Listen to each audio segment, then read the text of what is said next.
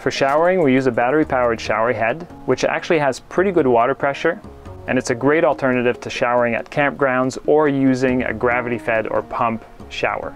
This one's the rechargeable portable shower by Ivation. You can charge it with USB, and we can usually do 3 or 4 showers on one charge. We've paired this with a collapsible silicone bucket and a pop-up shower stall. So everything folds up pretty small in the van, and it can all be set up pretty quickly. Oh, I don't know, mats? Things that help us with sound is really what I'm thinking. And the first thing is right here.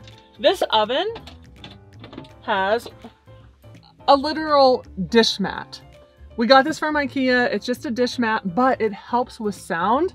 So it always is here if we're not cooking, so that when we're driving down the road, this thing isn't jangling around.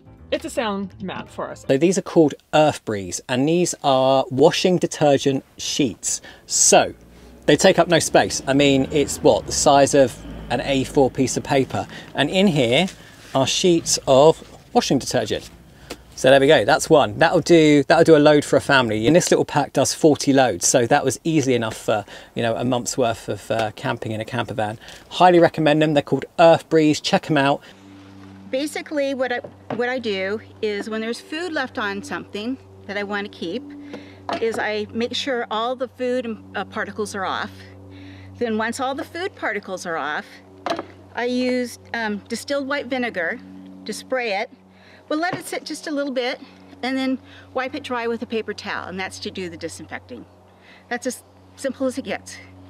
It's what I've been doing for 8 years now, just vinegar. That's what I've done.